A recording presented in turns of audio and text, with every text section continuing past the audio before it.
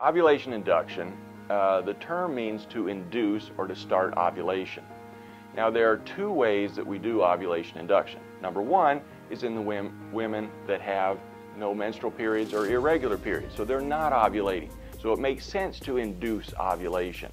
The second group is in the women who already ovulate, but our goal is not to make them ovulate properly, they may already be ovulating, but to make them ovulate more than one egg.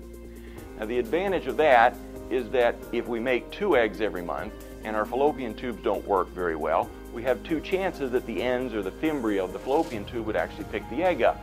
If the sperm are not working well, the sperm have 2 targets to try to get in. So with ovulation induction, we can either take someone who's not ovulating at all and make them ovulate, or we can take someone who's ovulating 1 egg every month, which is what happens 99% of the time, and get them to make 2 eggs, 3 eggs, 10 eggs, however many we want based on what we're trying to accomplish.